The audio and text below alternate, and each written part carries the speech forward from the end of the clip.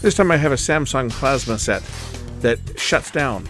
Now, I initially thought that I had it when I looked at it the other day. All the ground screws were loose, so I tightened them up and the set ran. And the set ran actually for almost 2 days.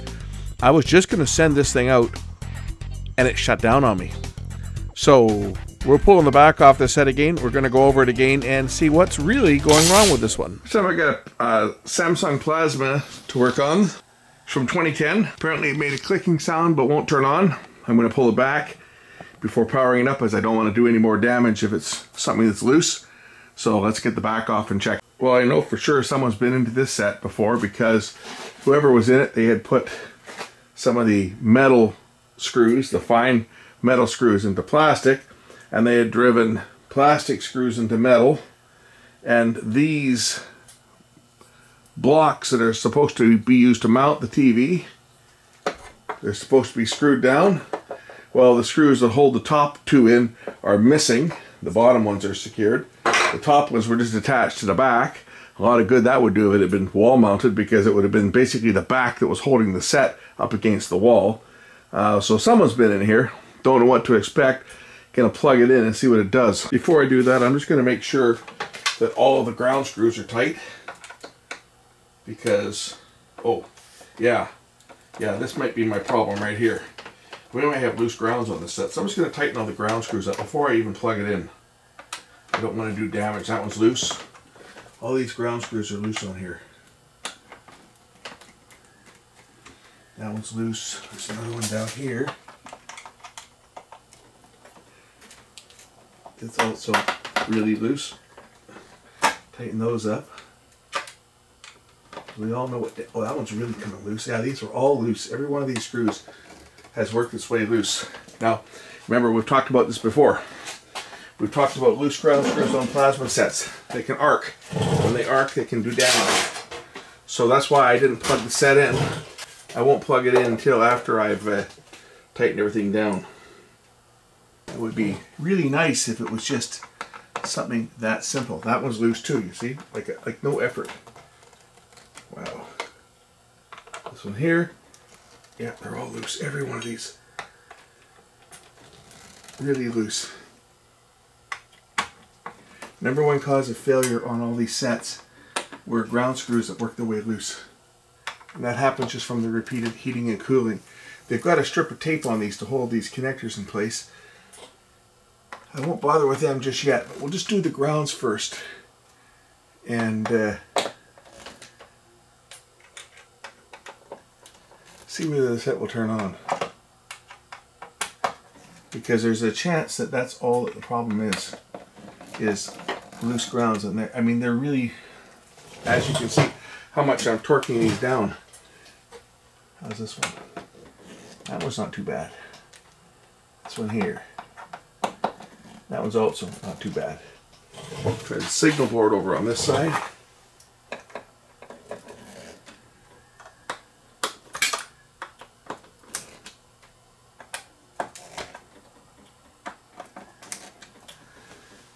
Okay, I've tightened down the ground screws. Let's try powering up the set.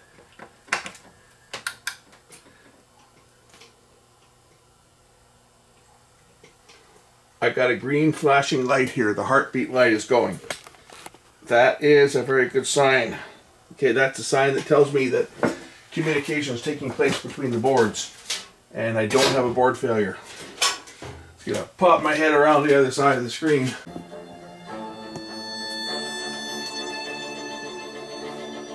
Looks like it's working to me. So that's something to put in your back pocket. Loose ground screws on plasma sets cause all kinds of weird problems, including the set just to shut down. Quite often they blow things up, blow boards up, but in this case the picture's looking good. I don't see anything blown up on here, which is a good sign. That's the other HDMI input. I've tried both of them. Both HDMI inputs are working on the set. So I'm just going to let this thing run. Make sure it's good. And then I'll throw the back on it. But I let this thing run all night and see how it's looking. Looking so far so good. Both the HDMI inputs work. I haven't tried the others, but I'm sure that they're fine. But anyway, I think we got it. Here's the self-diagnostic sound test.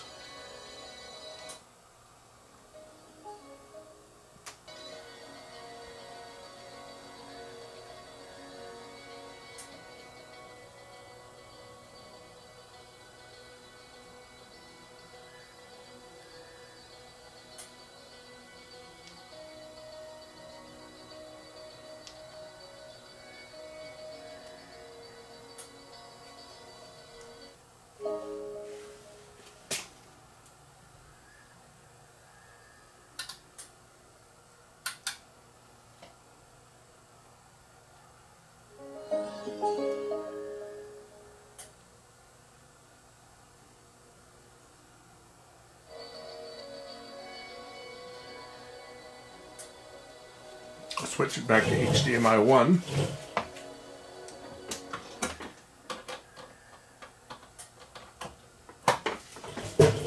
Source.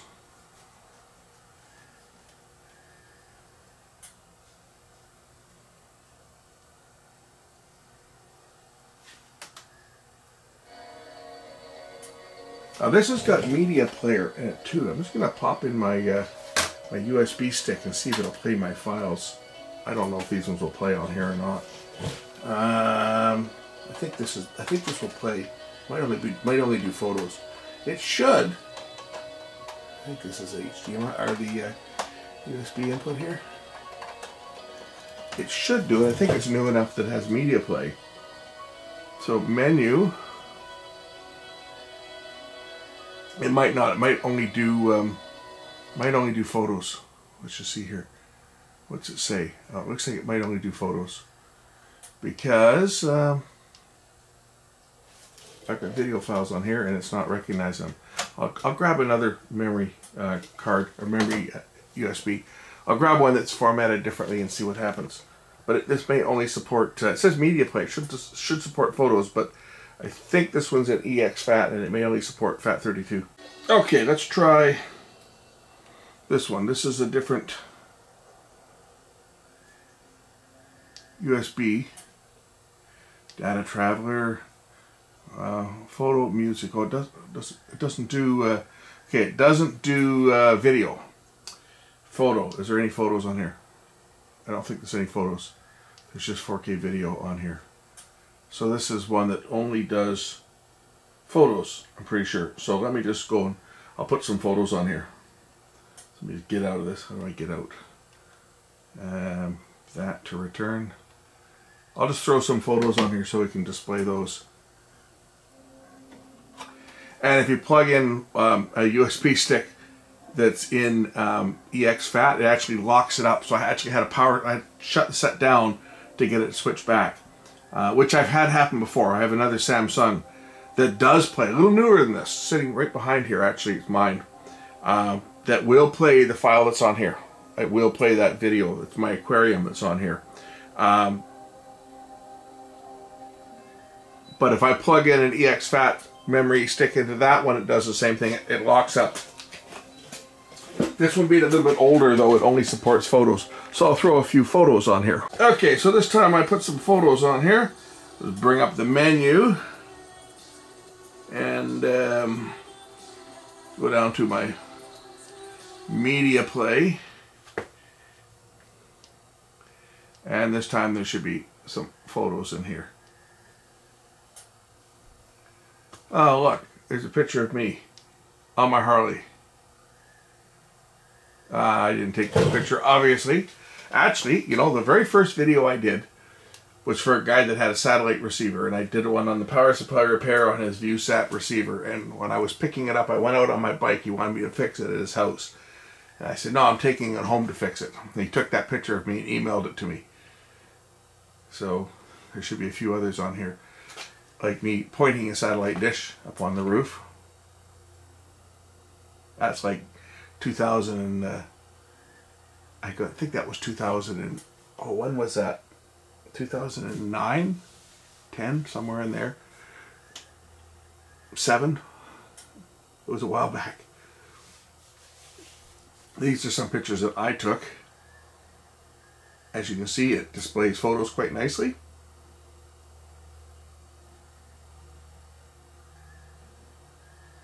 I was playing around with a big lens.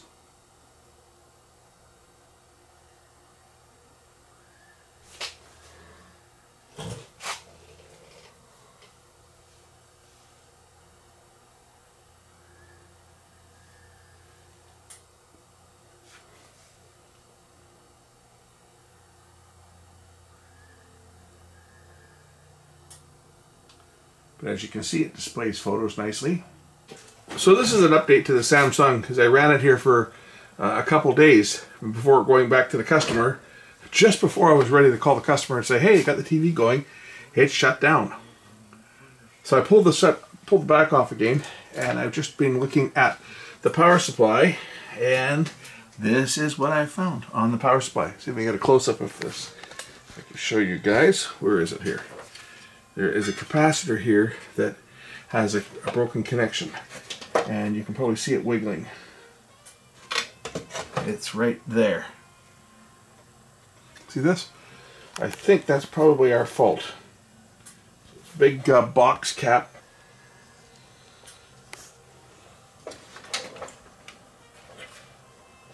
See the pin? That's cracked. That's this one right here. So I'm going to resolder that and put the board back in the set and run it some more and see whether it's really fixed this time. Because I thought I had it. I thought I had it, and that's why I took the video down and I've edited it again. I'm going to add this to it and re-render it out because you know, I was sure when I just tightened all these loose grounds because they were so loose, and then of course the set starts working. But after running for almost 2 days, I ran it the rest of the day. It was, what day was it I worked on it? Wednesday, was it? I think it was Wednesday. It was Wednesday I worked on it. And I ran it all night. I left the thing running all night. Still running in the morning. Shut it off. Turn it on again. Shut it off for a few hours, let it cool down. Turn it back on.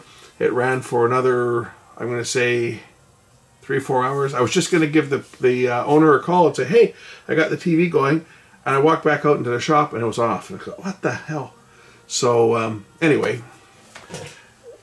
this is what I've discovered after pulling the board and finding this connection is loose. I'm just going to resolder that and revise the video, of course. So the original version has been taken down, and you guys can watch the revised version, and then I'll get everybody, all the haters out there, because the video will be 95% the same, just with the addition of this little discovery. This is one of the reasons why extensive testing is always a good idea when you're working on, especially things that were intermittent, right? It's always a good idea to extensively test. Something I was not always able to do at the shop that I worked at, because the owner of the shop was so against running anything any longer than necessary. He was concerned that we'd be watching TV rather than working. You see, so he would come in the back and he would shut stuff off, run it for 5 minutes. Oh, it's working. I'd be like, no, I'd like to let this thing run for a day or two before sending it back. But the owner was, he would have none of that. I'm just going to look at some more of the connections on here with a magnifying glass, just to make sure there's nothing else that may be ready to let go. So I've gone over the board. I don't see any other obvious bad connections anywhere on here. So I'll reinstall the board and we'll test it again. Yeah, it's funny, it waited until I got it all back together. When I had it apart, it didn't fault. The entire time I had it apart, I put it together. Like I ran it all night with the back off of it, and it never acted up. So I put the back, I turned it off and I put the back on it in the morning and ran it again, and that's when it shut down after it ran for a while. So it might have been just heat related building up, but that was the capacitor there. Was that one? Yeah, it was this one here.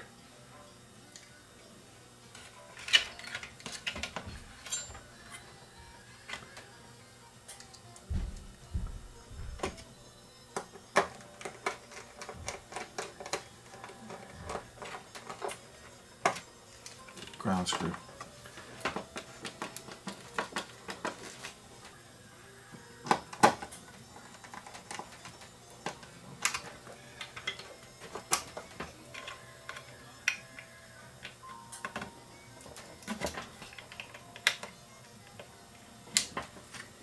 Alright, moment of truth.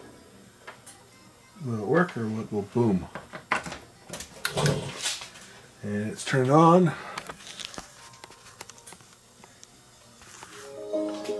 And it's turned on. Okay, good. Well, I guess time will tell. Let it run.